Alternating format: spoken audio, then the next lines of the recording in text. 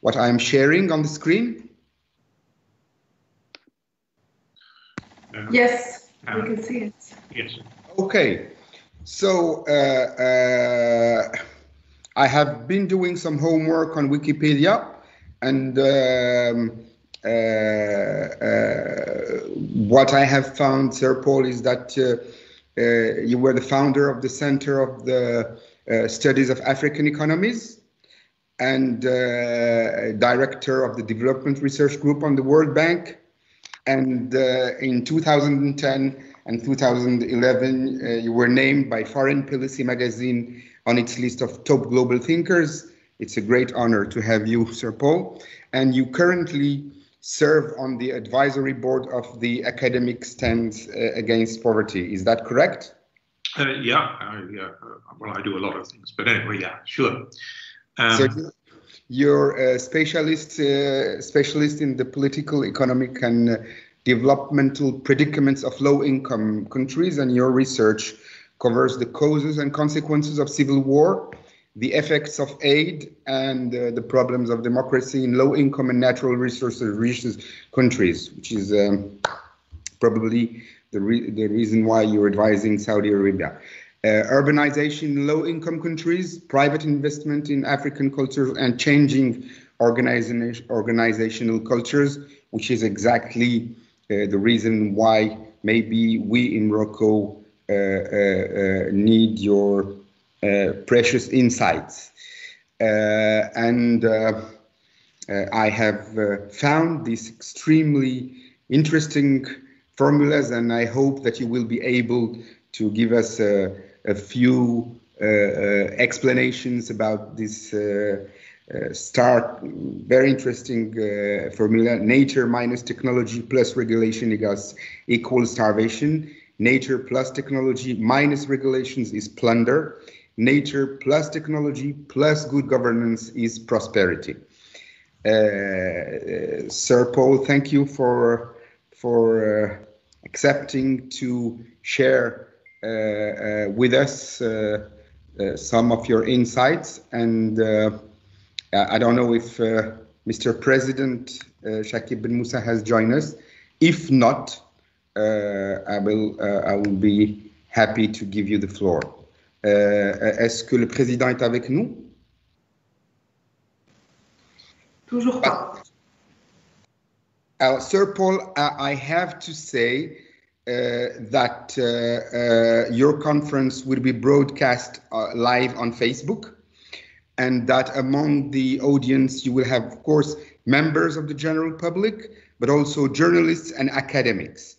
I will probably have to switch from time to time between languages, between English, French, and Arabic, in order to translate the questions that will be addressed to you by the audience, of course by the honorable members of the Commission, but probably by the members of the audience. Thank you, Sir Paul. The floor is yours. Thanks very much. So, just to ground things, I've got a new book called Greed is Dead, which is really, it just came out a couple of months ago. And that is what I'll be, it's those ideas, really. Because it's only been out a couple of months, you won't have come across it yet. But, and let me start by saying there's a very important concept which is sort of being revived both in economics and more generally in social science, which is called radical uncertainty. The present COVID virus is an example of radical uncertainty, where when it starts, the honest answer to the question, what should we do, is nobody knows.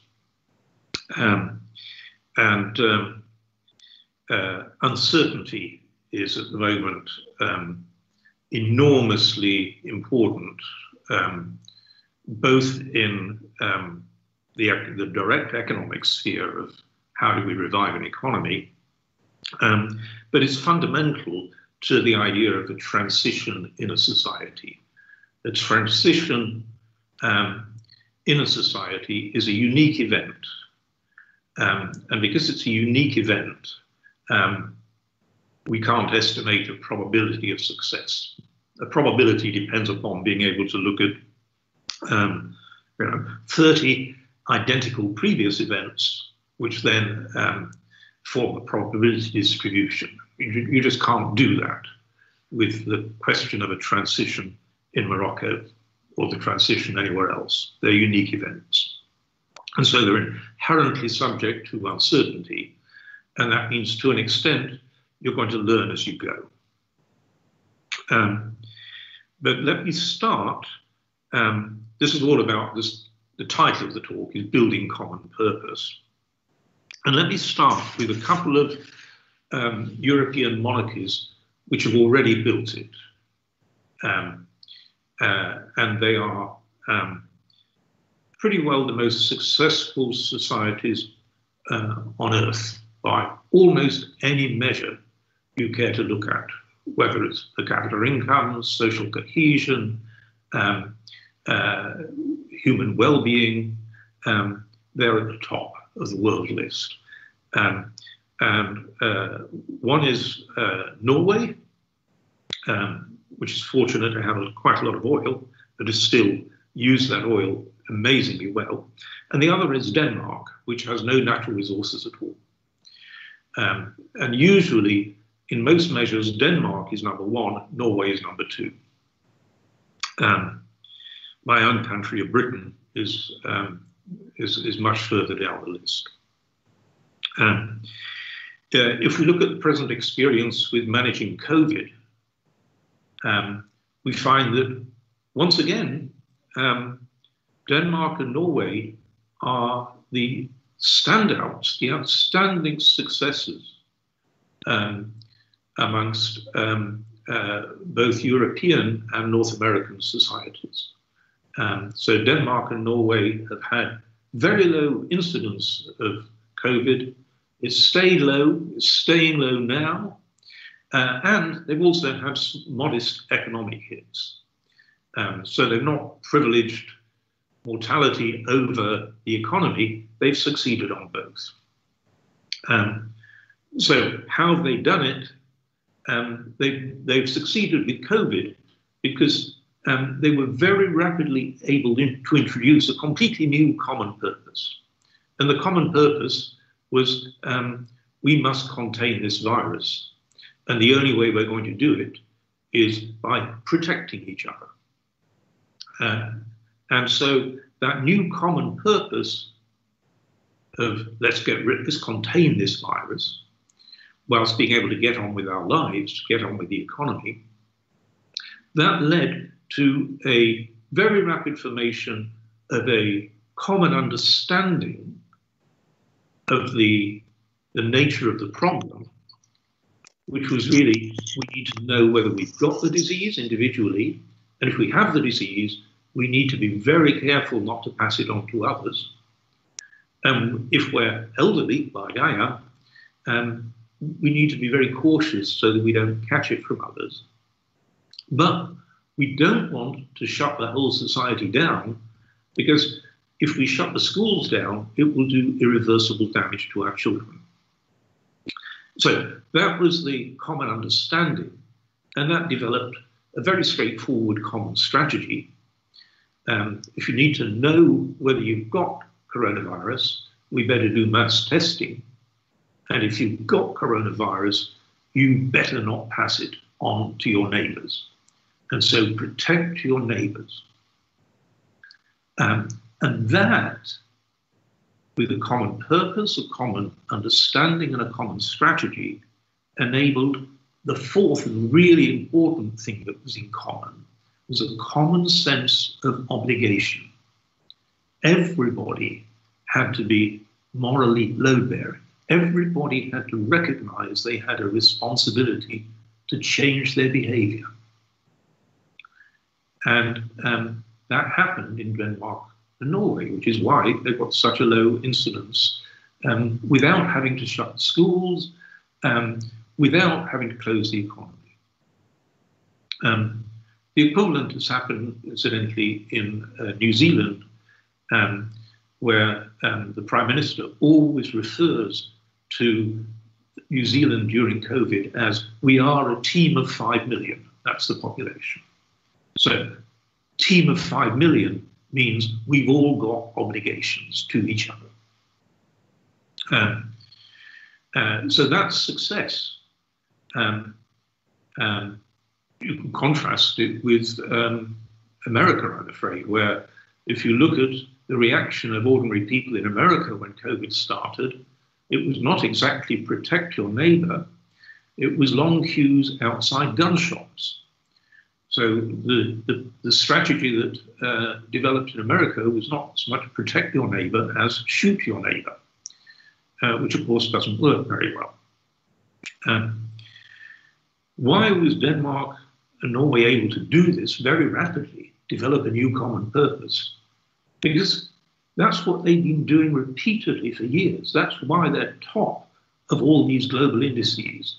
They've just learned repeatedly that by building common purpose, common understanding, a common strategy, and common obligations, the society works much better. And so they just keep doing it. Periodically, new common purposes come up, and then the whole machine goes into action, and they come up with a common strategy and common obligations. And then quite rapidly they succeed. Because they succeed repeatedly, they know that this is a good approach. And so the success maps back into reinforcing the underlying ideas. So that's what success looks like, building common purpose. America clearly doesn't have it at the moment.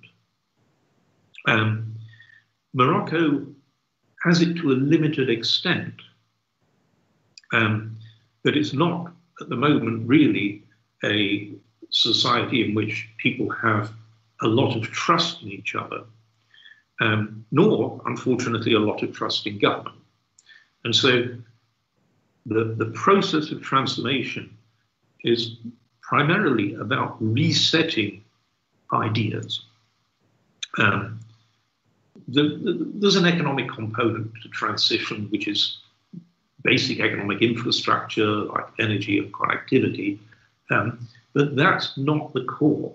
The core of a transition is resetting ideas. And it's not easy. It's not easy. So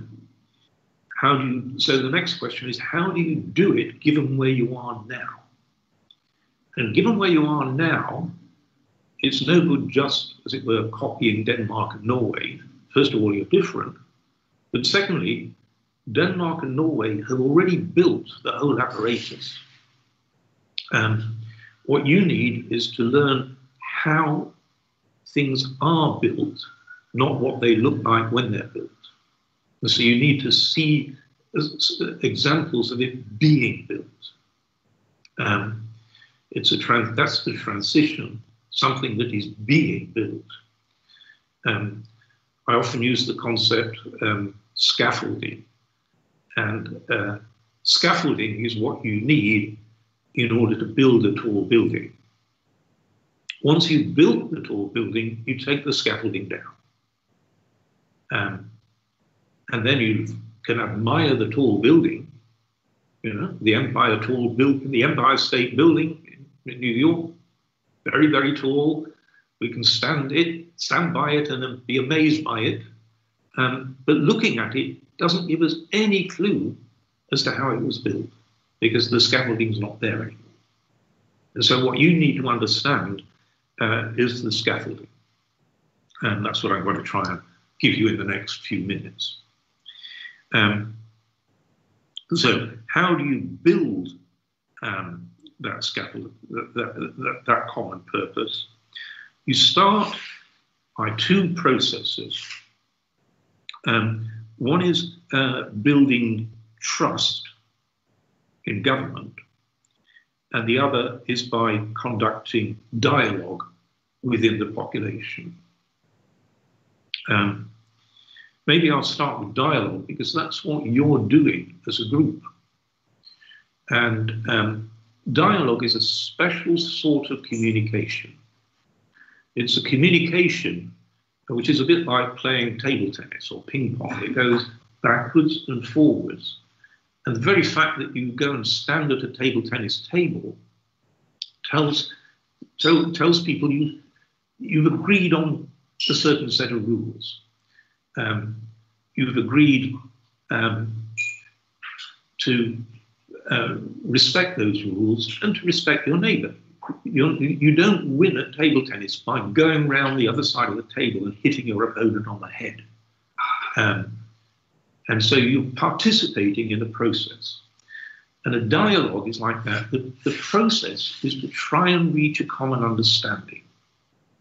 And so what goes backwards and forwards is a quest on each side, a quest to understand the other, to try and build some common understanding. So that's the quest. And that's what you've been doing as a group of 35 of you, searching for some common understanding. And that's a microcosm of a process that needs to become continuous in the whole society. Because participation in a dialogue gives people agency. They're contributing to building some common purpose initially. Then they can participate in building a common understanding of what the problem is, why the purpose hasn't yet been achieved. And then they can participate in a common strategy. And then finally, because they've participated in all that, they recognize that they all have obligations and they have to meet those obligations. And that is so dialogue, because it gives everybody agency, is an inclusive process that ends up with people being willing to bear mutual obligations. The essence of bearing mutual obligations is that you're prepared to sacrifice your own self-interest. You move away from me, now, my rights, from me, you move to we, and from now, you move to some future goal. And from my rights, you move to our obligations. That's the transition you need. At the moment, you're in a discourse where people are screaming for their rights, their entitlements, me now. And that is a very unhealthy place to be. So that's what you're trying to move away from, me now. And dialogue is the best way of doing it. Let me move on to the other technique for trust building. And this is something that comes primarily from actions that leaders can do. And of course, you've been appointed by the king, and the king is kings generally, a very important position in society, because they're, as with Denmark and Norway, they're seen as having legitimacy, and they're listened to, because they're in some sense above political disputes. So what can leaders do? Both the king and political leaders, they can build trust in what they say by a technique which is called signaling. And the economists in the audience will know about signaling because my friend Michael Spence got a Nobel Prize for it. And signaling works like this. Suppose that you don't know whether to trust me or not. I could be trustworthy, or I could be after something. I could be after a consultancy contract, let's say. And you don't know. And you're suspicious of what I say because maybe I'm working towards something that will be in my own self-interest. How can I, as the speaker, clearly establish that I'm not trying to advise you for something that's in my own self-interest? And the answer is, I need to do some action which is costly to me, and which, if I were basically after my own self-interest, I just wouldn't be prepared to do. And so that's an idea of an action which sacrifices my own self-interest for the common good. So if you were suspicious, I try to end up to the consultancy contract, I could just say, incidentally, I won't accept the consultancy contract. No? And that would be a costly signal that could allay your fears of one type of sort of malevolent purpose. So that turns out to be a form of leadership which human societies have developed. And I'll draw to a close with this, but it's quite fascinating in its way that humans are a form of mammal, and all mammal species other than humans have only one type of leadership, and it's called leadership by dominance. And it's basically the alpha male lion who's the king of the pride. And if you think about it, you can look around the world and see, well, humans are mammals too, and some of our leaders are just like that, they're dominant leaders. But uniquely, humans have developed a different style of leadership, which is also evolutionarily stable. And that style of leadership is a leadership which is much more modest and self-sacrificing, and wins the respect of the group through sacrificing in the interest of the group. Now, those sort of leaders become trusted, and so they're listened to. So there are two roles for a leader: commander-in-chief, taking all the decisions, and communicator-in-chief, resetting people's ideas. And the sort of leaders that are needed in a transition are not the commanders-in-chief pulling levers. Because remember, with a transition, nobody really knows how to do it. You have to learn as you go. And the form of leader that's most valuable is one that's trusted, listened to, and so becomes the communicator-in-chief. Final thing I'll say is, how do you learn as you go in these transitions? You need to push a lot of decisions down in a decentralized fashion so that you get experiments in parallel. People, teams, companies, cities, towns try things because they have the power, evolved power to do them. And some of these things work better than others, and the things that work will get copied.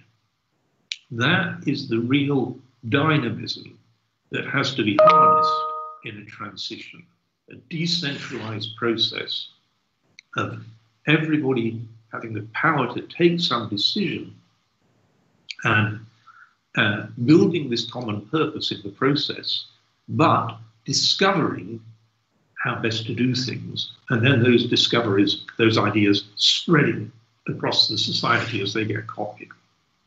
So that's, in a nutshell, how to do a transition. And that's, I think, the process that you as a group, as a commission, can actually help to ignite in Morocco. So let me pass back the floor to you.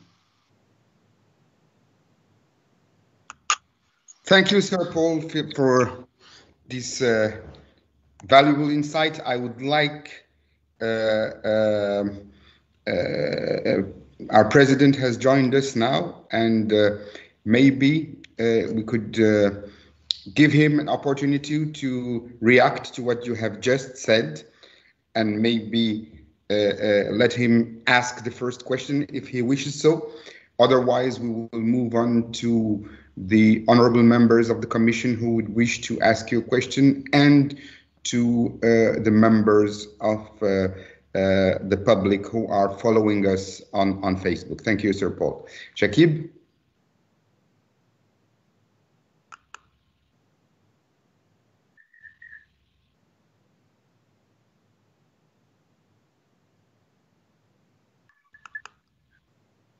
I don't know if the president is able to connect to us. So let's move probably to, he's with us. I had my mic was not on, in fact.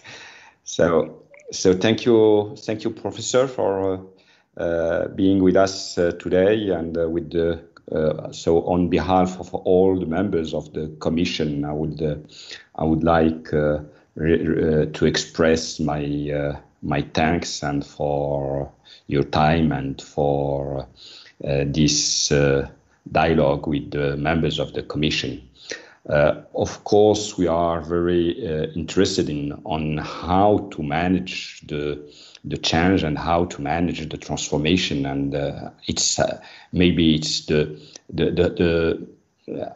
heart of our work during all these months. We have been working on the model, so we are quite interested in your on the points you shared with us on building the common purpose, on building trust, and how we can improve such trust to have to create the condition of real transition. Maybe my question could be on what are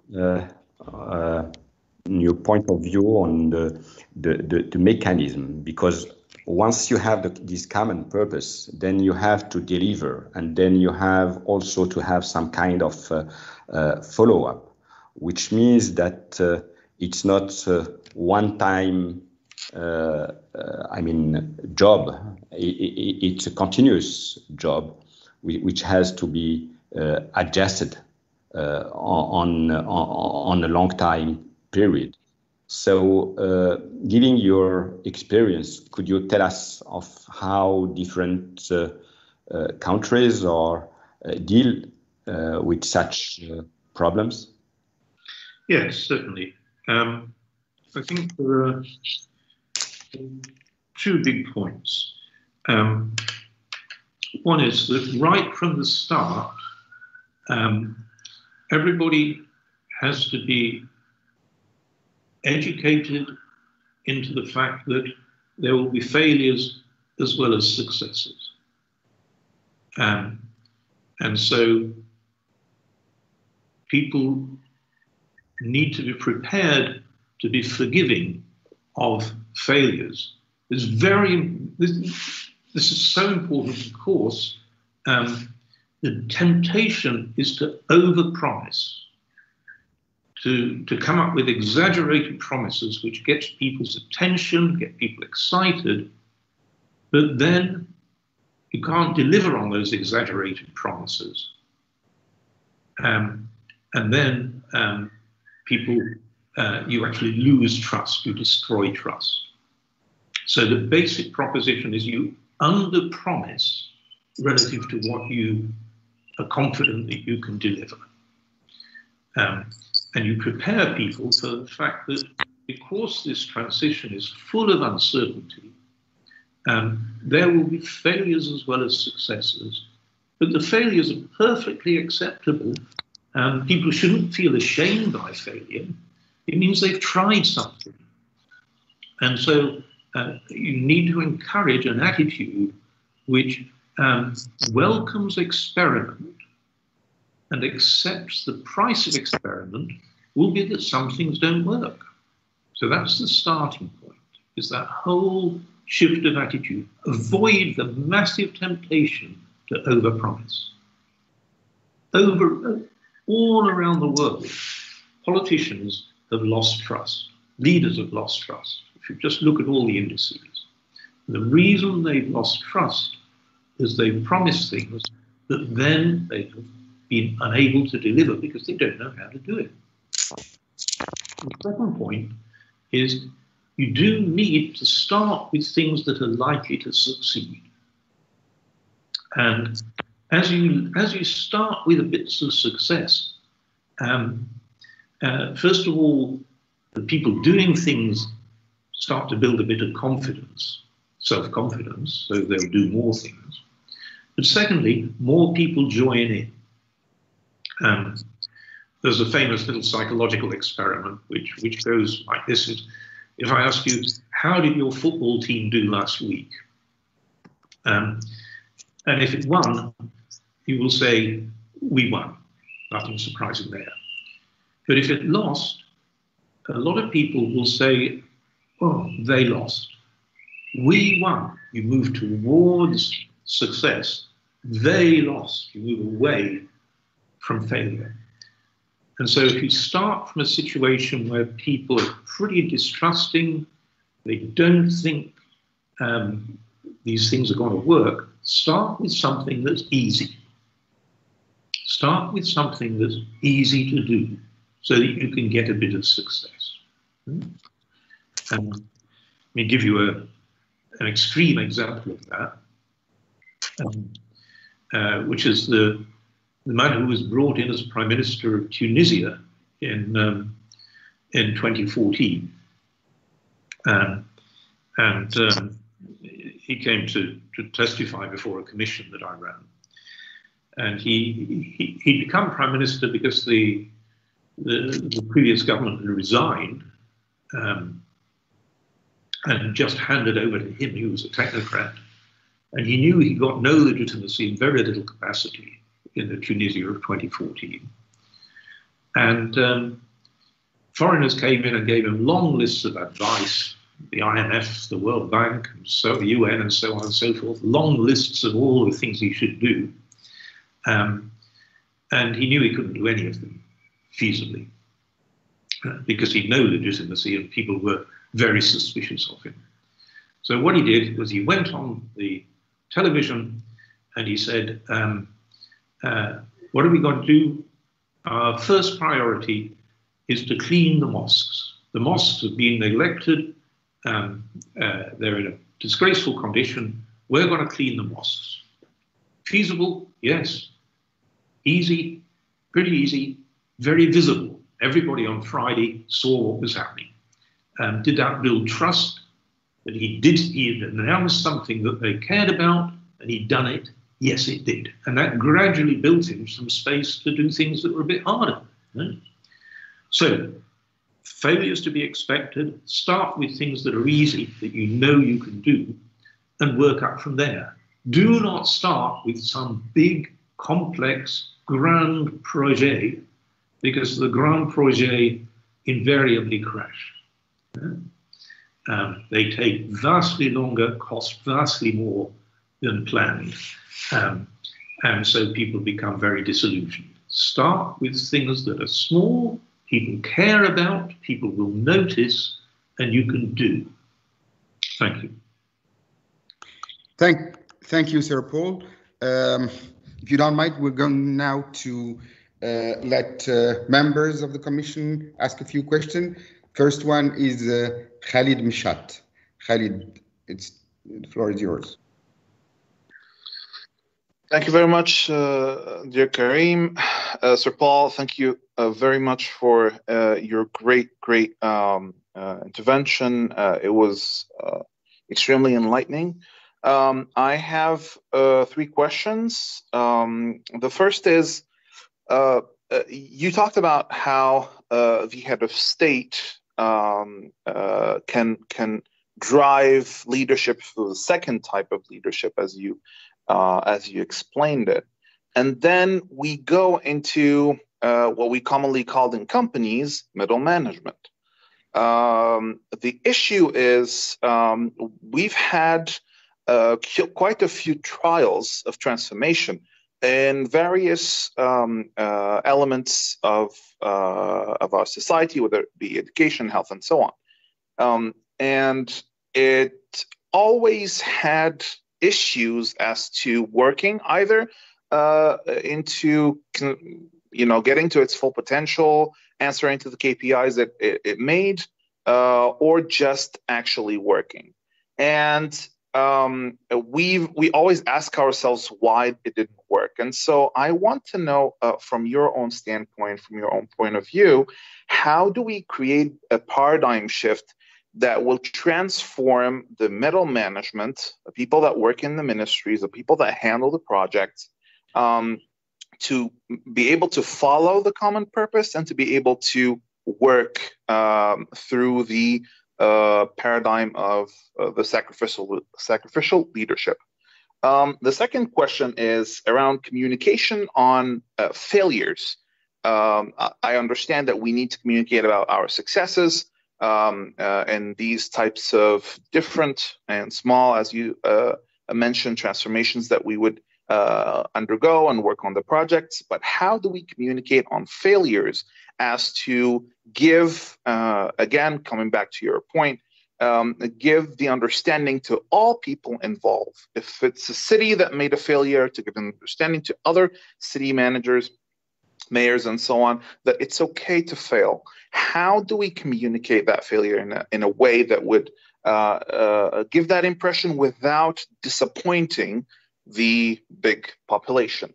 And my third and last question is, how do we construct a dialogue, leadership, and common purpose that's not only inclusive in its target, which means that when we set up a common purpose, we say that this common purpose is going to help people with disabilities or help include women, but actually in its construction or its building blocks, how do we envision a common purpose that's built also by those communities that are seen as disadvantageous or that are seen as marginalized, not just to see them as the target of the charity or the result of the projects, but also building blocks of it. Thank you very much. Yeah. Sir Paul, if you don't mind, we are first going to take the questions of the other honorable member of the commission before giving you the floor to answer all of them. Sure. Thank you. Simstafa. Et donc, il y a Simstafa qui sera donc suivi par Nargis et par Youssef Saadani qui est avec nous mais qui n'arrive pas à accéder au chat. Simstafa. Merci, Sikarim. Thank you, Sir Paul, for very enlightening presentation. My question is a bit related to the previous one. It's on that the nature of that common purpose that you alluded to, and to which extent that common purpose should not be a purely mechanical or technical one, i.e. an economic strategy or a vision, but should be a common purpose that touches on mindsets and representations. In other words, has to transcend the purely technical aspect of or even economic aspect of things. And the second part is, if that's the case, the question is how. How do you, in the long run, touch on representations? You mentioned the importance of having a leadership communication based on initial trust, etc. But in companies, corporations, we know how to do that. almost at individual levels. You know, it's called coaching, but it's really psychoanalysis, so to speak. But how can it be done at the societal level? You know, I know it's a long-run proposition, but are there mechanics to do that at the societal level? Thank you. Merci, Mustafa. Nargis, à toi. Thank you very much, Karim. Thank you very much, Sir Paul, for your very insightful presentation. Actually, just to build on the previous questions, you mentioned that the Nordic countries, you know, they have similarities in their political structure, i.e. being also kingdoms, and this giving more legitimacy. And that's for their response, you know, for their COVID response, they were more successful because they had this common purpose. But before the crisis, the trust was already there. So it was kind of already established in the mindset, and this from a very young age, you know, in basically the school curriculums. And so it was kind of already established. How can we do in a country where we need to start from the basics, you know, from scratch, and kind of build this trust? Do you think that in this specific timing, because of COVID, that adds an extra factor that may impact tremendously the process, and this factor is uncertainty? How and can we do that? You know, is it following the same steps? Or do you think that the approach should be slightly different because of this extra level of uncertainty? Thank you very much for your question, for your answer. Merci Nargis. Youssef Saadani, est-ce que tu peux intervenir? Oui. Est-ce que tu nous entends? Très bien. Oui, je suis là. Je ne sais pas si vous m'entendez. Parfait, on t'entend bien, Youssef, on t'entend bien. Okay. Thank you, Sir Paul. So I have two quick questions. The first one is about the experience of European countries that you mentioned. I think that until the 19th century, they were divided and very violent societies.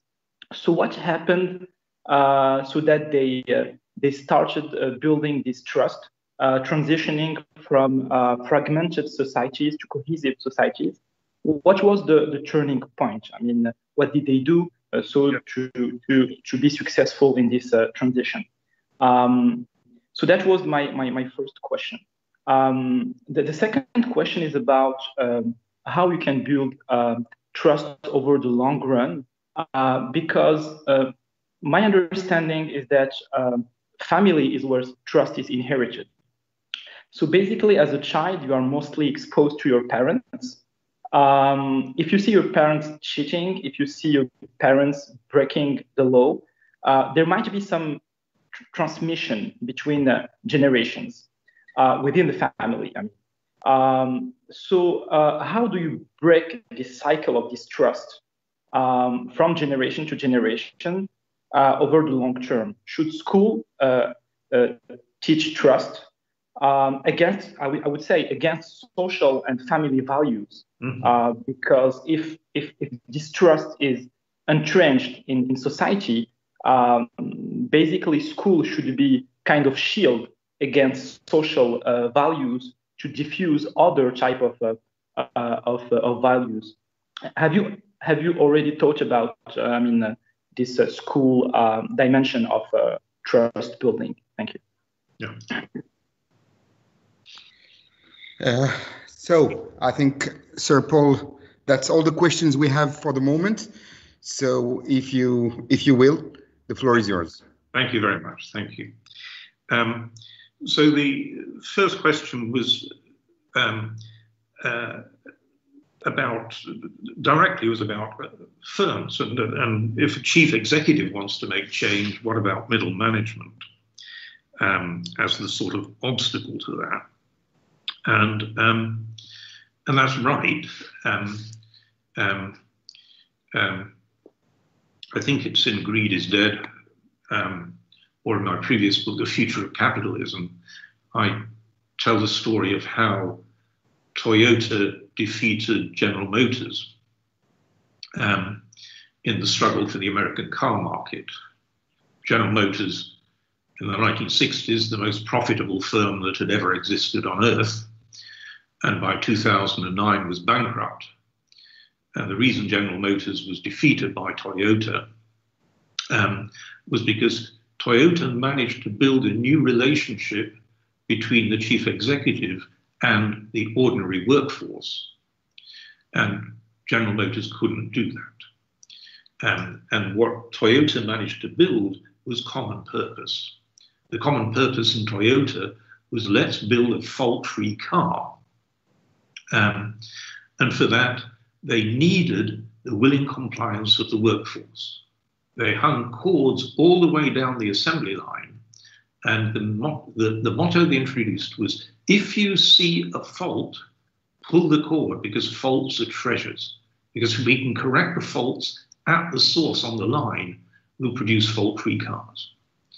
That was a hugely costly strategy, because if you pulled a cord and the whole production line stopped at once, it cost $10,000 a minute.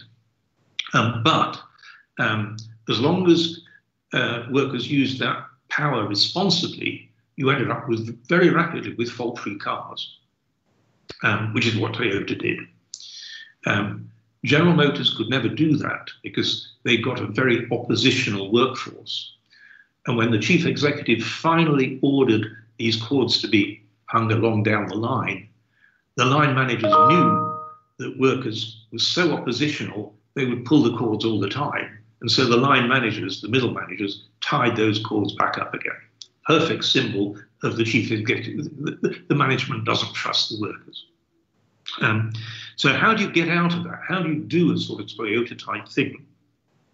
There are two techniques, both of which have been shown to work. So one is, once the chief executive has made clear signaling actions, a bit of self-sacrifice, and clear explanations of what it's all about.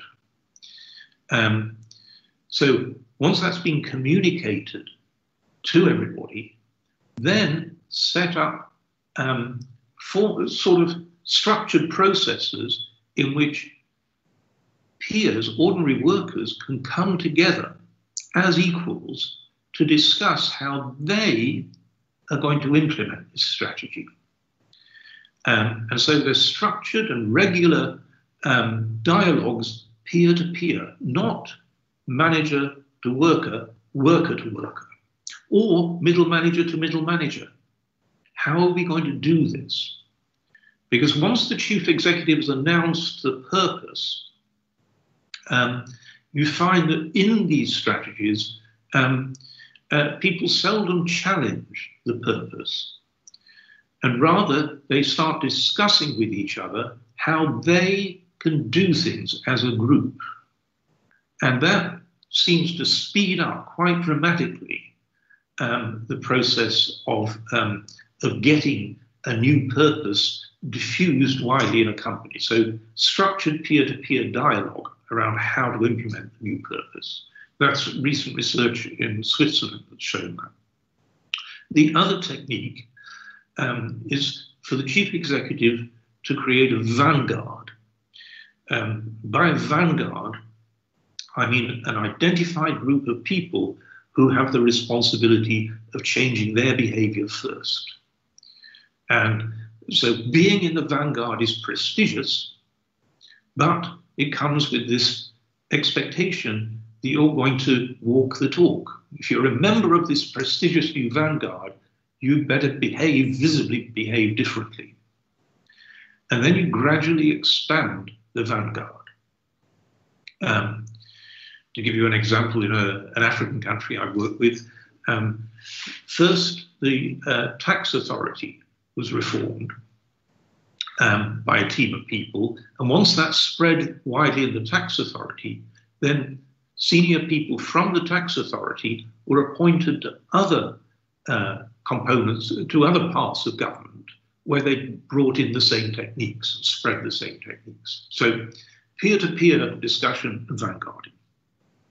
The second question by the same gentleman was, how do you build acceptance of failure? And there are two things. One is be honest with citizens. Be honest that you don't know fully how to do these changes. You know that once they're done, they make a big difference. Look at Denmark and Norway. But transforming Morocco has never been done. Nobody knows how to do it. And so you will try things. They won't all work. But it's heroic. What you're going to celebrate is not just success, it's experiment. China, for 40 years, has been doing this. There's a government research center, and the head of it is a vice minister, and he explained to me very thoroughly how they do it. So they agree on some common purpose, some goal that they want to achieve over the next 4 or 5 years, a goal. And they accept that they've no idea how to do it. So they then send people out to all the decentralized regions, the cities, the towns, the regions. And they say, you have the power in that environment to initiate some new strategy. But that's what you must do. If you haven't tried anything in the first 6 months, we'll recall you because you failed. Your duty is to experiment.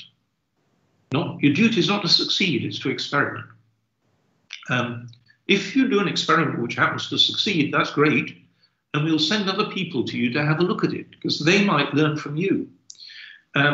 If you try an experiment and fail, that's okay. You've tried something, and we'll learn from the failures as well as the successes.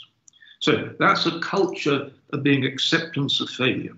Celebrate the new approach, not whether it succeeds or not. Europe really failed to do that with Sweden during COVID. Sweden tried a different approach. And what the European Commission should have said was, bravo, that's wonderful. We don't know whether it'll work, nor do you. But if it works, we'll all benefit a lot from learning. And if it's a disaster, you've been very heroic because we'll all learn not to do it. Instead, the European Commission tried to introduce uniformity of response to COVID, which was a really foolish thing to do, given that nobody knew how to cope with it. What you needed was a lot of experiment. The final question there was, how do you make change inclusive, common purpose inclusive, especially in marginalized communities? And the answer is, it has to be done with and by those communities, not done to them. And so my own country of Britain is shockingly highly centralized.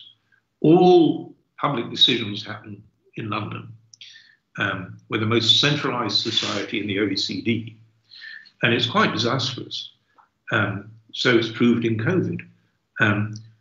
Whitehall in London cannot devise a good strategy for Manchester. It has to be done by Manchester with Manchester. So do things with, not do things to. Let me turn to the second question, which we can speed up on, I think. But this was how to get common purpose within an organization like a firm. And the speaker said, well, you're emphasizing not the economics, but the ideas. And I just want to stress that these ideas have a very straightforward, valuable economic implication. When you've got common purpose and common obligations, you can think of that as having willing compliance in a workforce, willing compliance amongst citizens, and willing compliance very sharply lowers the cost of getting things done. Because if you don't have willing compliance, all you've got to rely on is monitoring and incentives and coercion and penalties, and that's very costly and doesn't work very well. So building willing compliance really is a very powerful economic asset when you've got it. And then you pose the question, how do you change mindsets? And as you said, that you know how to do it individually within a company. It's called coaching. But how do you do it at scale? And doing it at scale takes us back to this idea that I sketched earlier of peer-to-peer dialogue on how you can actually, how they, middle managers talking to each other, or workers on the production line at Toyota. Toyota created the concept of quality circles. So people weren't in a circle on the production line, they were all in a line, but conceptually, they were told, you 6 people are a circle. You're jointly dependent upon, you're jointly responsible for the quality on this stretch of the line. And that peer-to-peer pressure meant that each morning they could all discuss, well, we better spot, here's a new task that's being performed in this stretch of the line, we better spot the errors. And so they held each other to account. The third question was similar. It was about how did, and the third and fourth questions, both, how do you change? And the third question said, given COVID, has it made things different? Has it made things easier, harder? And always with transitions, remember, nobody knows. Nobody knows how to do a transition when you start. If you don't know, you need to find out. And there are 2 ways of finding out, both, and use both of them. One is experiment, decentralized experiment, try things, learn from them. And the other is look at others who've made a transition relatively recently, from starting from a position that's not so different from your own. Okay? So try and look for some societies that you think, well, 10, 20 years ago, they were more or less where we are now, and now they're in a better position than us. How did they do it?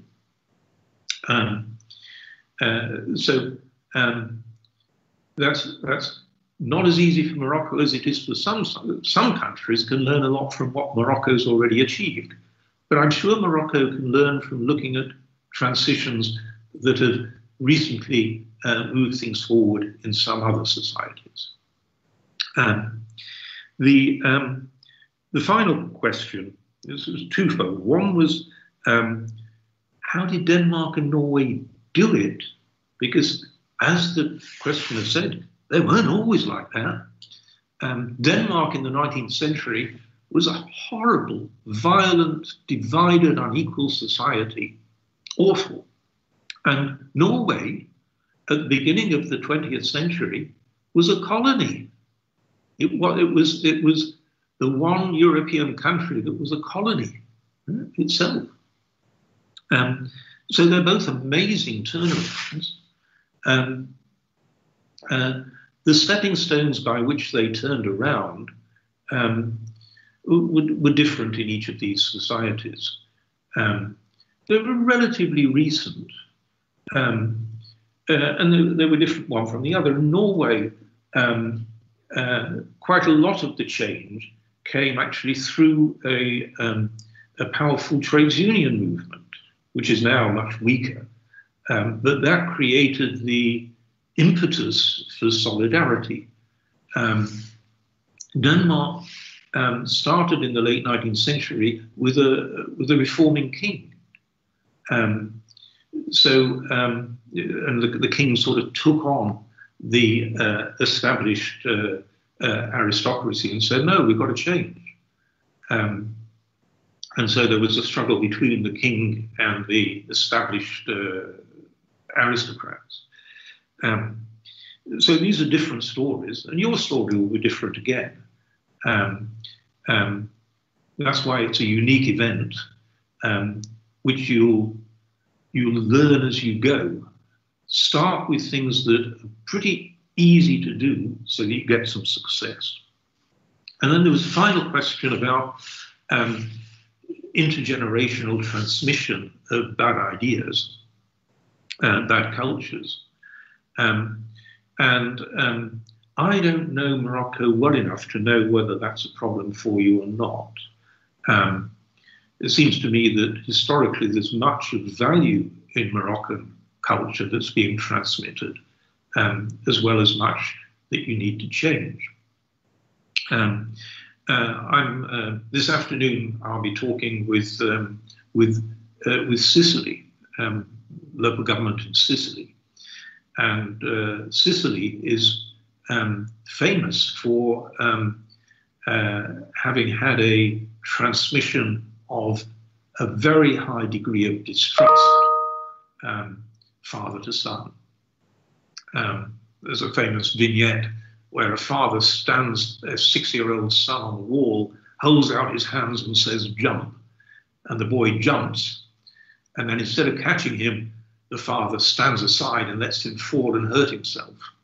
And then the father delivers the punchline to the 6-year-old, "Never trust anybody." So that's the transmission of distrust in a culture. And that indeed is pretty damaging, right? If you start from something as bad as that, how do you change things? With difficulty, right? But it clearly needs to be changed. It clearly can be changed. I think it would be, shall we say, unwise to go head on against family cultures. Families have many valuable aspects to their culture. I think the real enemy, perhaps in Morocco, certainly in my own society, is not family culture. It's a sort of teenage culture of me now, my entitlements, my rights, and when do I want it? Immediately. And so the me now society is not a culture that's linked to family values at all. Family values are much closer to a we, and are much closer to thinking that links the past of the family to the future of the family. And so I would be more inclined to build on the concept of the family and say Morocco is actually a big family, rather than try and unstitch families altogether, as it were, family values altogether. Thank you. Thank you, Sir Paul. I'm going to give you the questions that we have received from the public. But before that, if you don't mind, I have one more question from a member of the commission. C'est Mohamed Fikret. Est-ce que tu m'entends? Yes, thank you very much, Mr. Karim. Thank you a lot, Professor Collier, for your presentation. When we observe some countries outside, I am interested by 3 cases, which is China, Rwanda, and also Catalonia, Barcelona. For the 3 cases, they succeed in their development. They have a good growth last years. And I would like to know what's your opinion on their way of working, on their approach. Thank you. China, Catalonia, and the third was? Rwanda, the African country, Rwanda. Yeah. Okay. Thank you, sir. Thank you. So, of the 3, the one I know best is Rwanda, though I have indeed just written something for the main Catalan newspaper, and I've already described to you what I think China's strategy has been. And China's strategy has clearly been very successful. I think China's strategy is actually, at the moment, really under some stress because President Xi seems to be very keen on centralizing power, and that is really going against the previous decentralized experiment approach. Let me talk about Rwanda, where it's an amazing transition. After all, if we go back 25 years, this was a society in complete ruin. There'd been mass slaughter, and the society was the ultimate fragile state. And now it's a role model for the rest of Africa. All around Africa, people are looking at Rwanda. And how did they do it?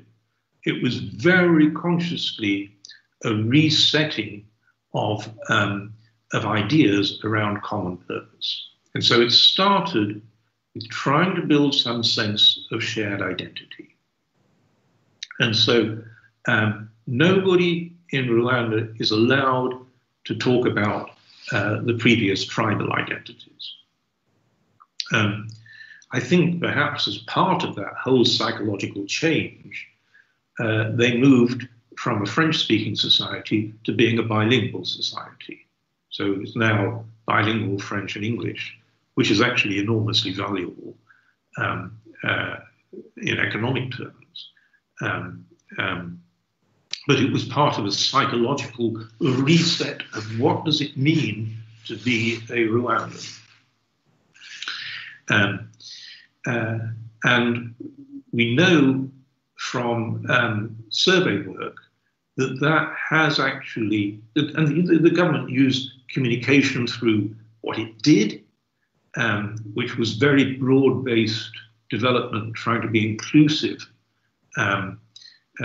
spatially and ethnically in terms of bringing benefit, economic growth to everybody. And it was, so those were the signaling actions. And then there was a very careful and continuous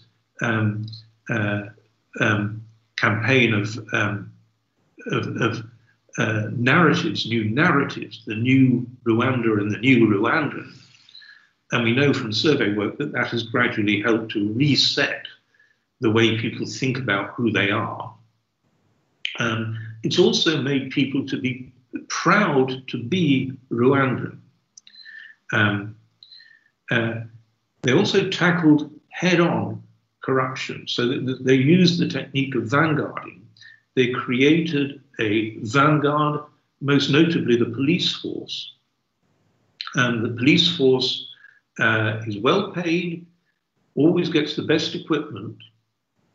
And the police are really very fully signed up to this new purpose. They are going to keep Rwanda honest. And so when you, I can walk the streets of Kigali, the capital of Rwanda, I can walk the streets at midnight and feel completely safe, which I couldn't do in London. And if you tried to bribe a Rwandan policeman, you'd be in jail, as you should be. And my goodness, the police enforce the rules, sometimes to an infuriating degree, but they really internalize the mission. I am here to enforce these rules. So that's happened in just 25 years.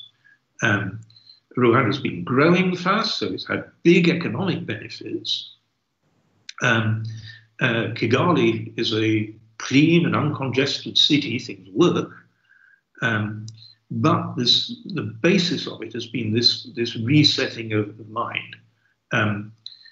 They also follow this technique of encouraging experiments. So they agree on common purposes, and then they structure They say, right, this is what we want to achieve this year.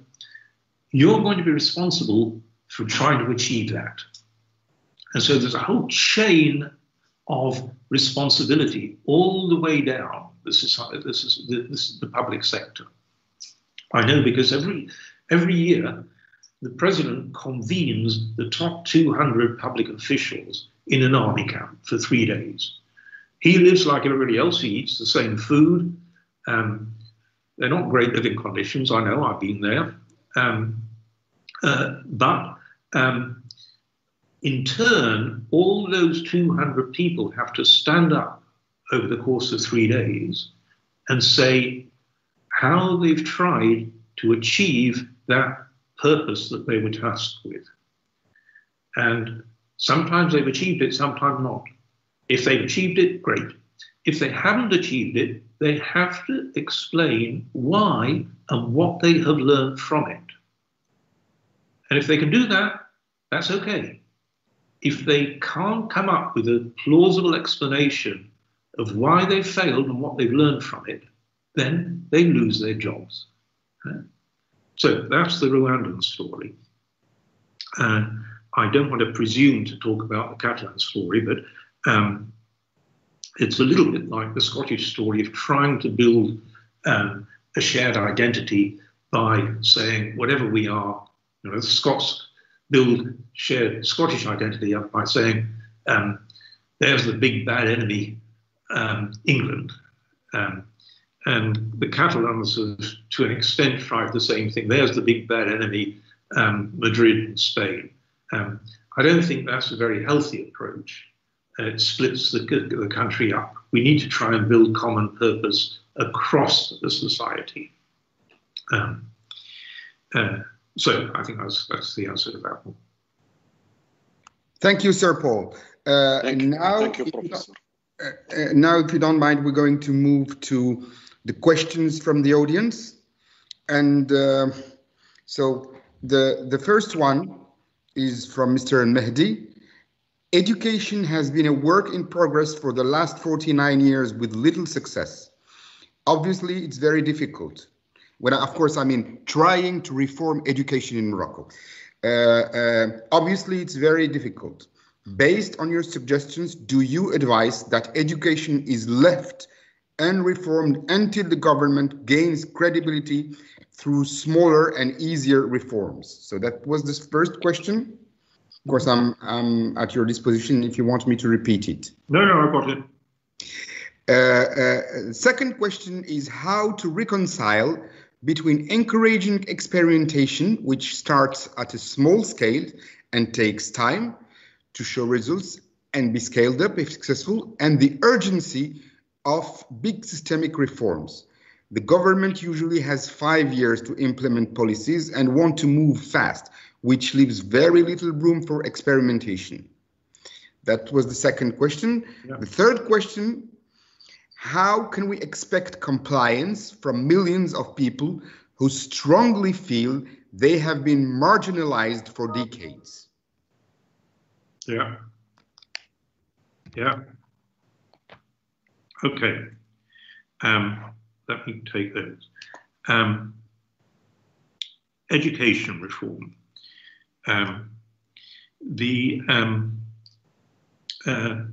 Look, if you've tried something for 49 years and it's not been very successful, then clearly at the moment you don't know how to do it very well. That seems to be the implication. And so you need to find out. And remember, there are 2 ways of finding out: experiment and learn from others. The most successful education performance in Europe is Finland. The most successful in Asia is Singapore.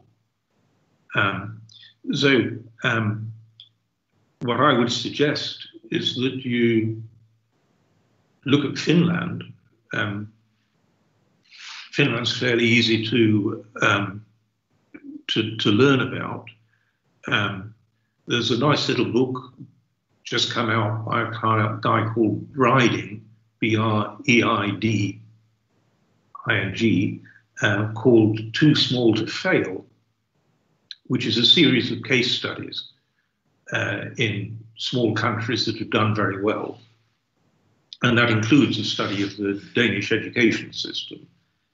But there are two books, sorry, the Finnish education system. There are two books by Finns in English called Finnish Lessons and Finnish Lessons 2.0, both of which are just about how Finland has done so well with education. So it's relatively easy to learn what Finland did. It's also relatively easy to learn what Singapore's doing. See whether any of those ideas could be used for experiments in Morocco. Don't say we've found the future and it works, we're going to do Finland in Morocco. It might not work in Morocco, but you could decentralize it off so that some places are encouraged to try it. Right?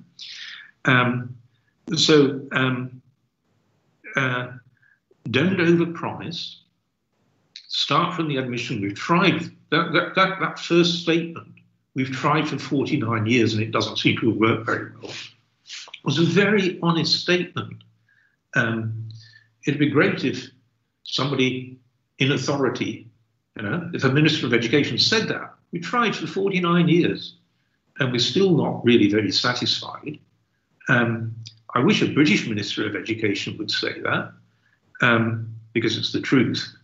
And then say we're going to try different things, but we've got to learn from others. And so some of the things we try will have worked, are things which have worked elsewhere.